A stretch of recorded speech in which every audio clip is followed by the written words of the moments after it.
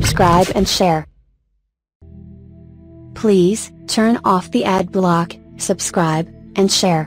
Links will be below for anyone wanting to support this channel.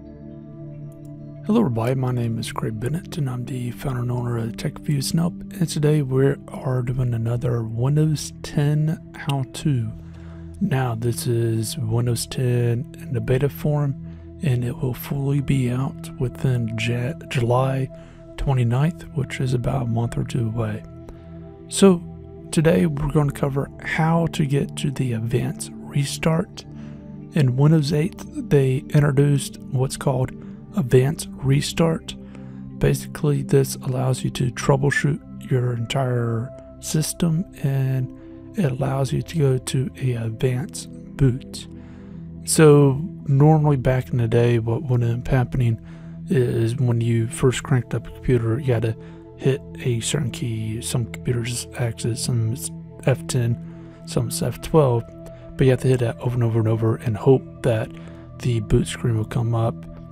You can actually trigger that to come up automatically through the advanced restart, and also you can do a couple other things like reset the entire system and do a couple other things. So as far as that goes, I will explain a little bit more as we go through this. So let's jump through this. Go to start, and then what you want to do is go to the setting,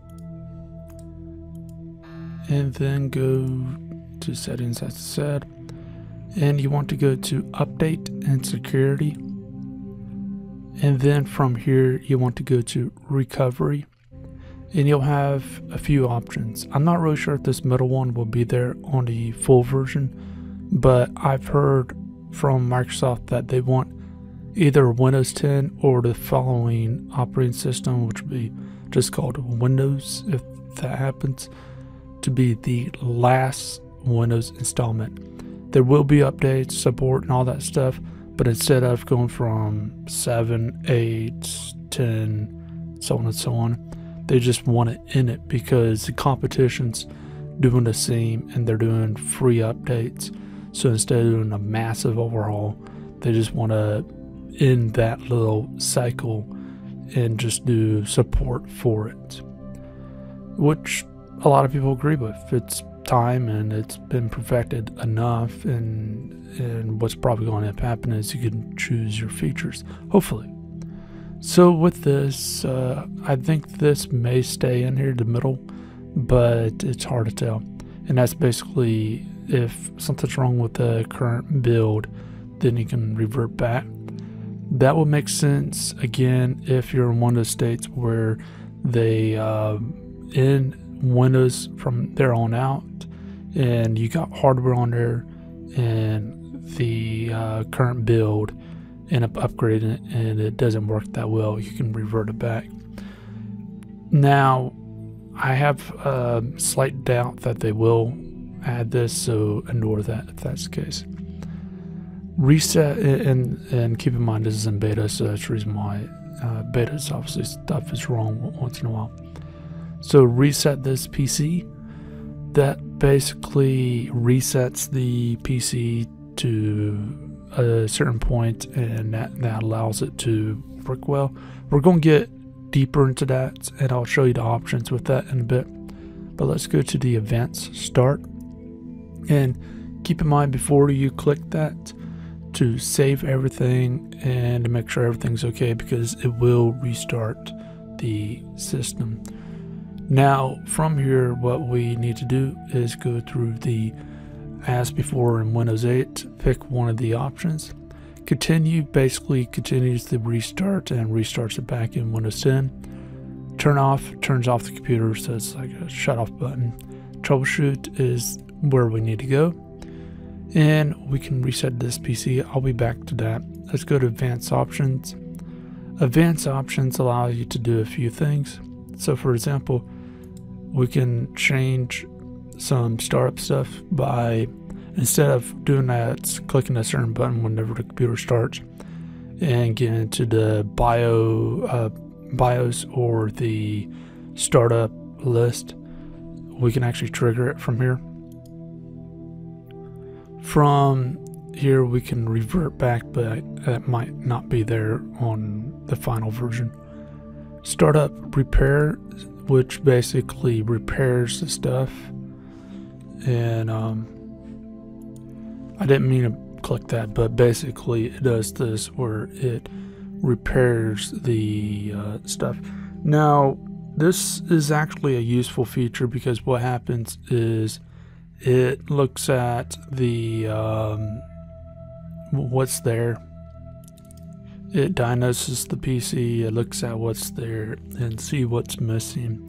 This is a feature that's been in Linux for a while, and I don't think it's in Mac. It might be in Mac, but basically if something's missing, then and it couldn't repair it because we're in a virtual machine. But let's go back to the events. And basically what happens is it looks for the what's causing problems when it's loading. System image actually looks, it has a image of Windows 10 unaltered, and it looks at the difference, and basically it says, oh, this is different, let me add that back in or change that.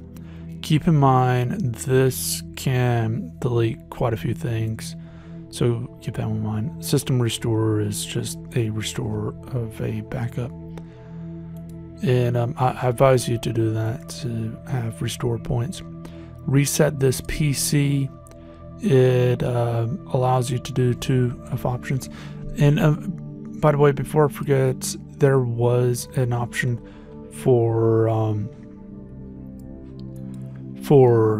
Windows 8 to refresh the PC, and it done the same thing or similar thing to the keep my files deal. But basically, keep my files, what it does is it removes all the applications, a lot of the programs, not all the programs. This one might remove all the programs, but it keeps the quote-unquote personal files. Basically, if it's in the documents folder, my pictures, my video, music, I think downloads, I'm not really sure about that, and a few other things, it'll keep those. But if it's anywhere else, it actually reverts it back, and it doesn't consider it as personal files. They may change this in the final, but in Windows 8, that's basically what it saw as personal files, is documents, music, pictures, things of that nature, in those folders, specifically in those folders. Remove everything, it just basically is like a complete reset to the whole thing, so it's back to square one. And sometimes you got to do that. I've done that with Windows 8 a few times, but it basically resets everything back to square one. And yeah, but let's go to this to show you that this actually really does reset the or restart the entire computer back into Windows 10, and when you click that. So as far as that goes, if you do have any questions, feel free to leave them down there in the comments section, and I'll try to answer it as quickly as possible. And if you have any comments that you want to add or anything else, feel free to leave that in the comments section too. Now, if you like this, please leave a like, subscribe, share. If you don't like this, go ahead and leave a dislike and tell me why, so I can fix it in future videos. But no matter what, please feel free to check out my other videos and follow us on Twitter so you can see when new videos come out, since YouTube doesn't really alert all the time. But again, my name is Craig Bennett, and I'm the founder and owner of TechFusedHelp, and hope you have a great day.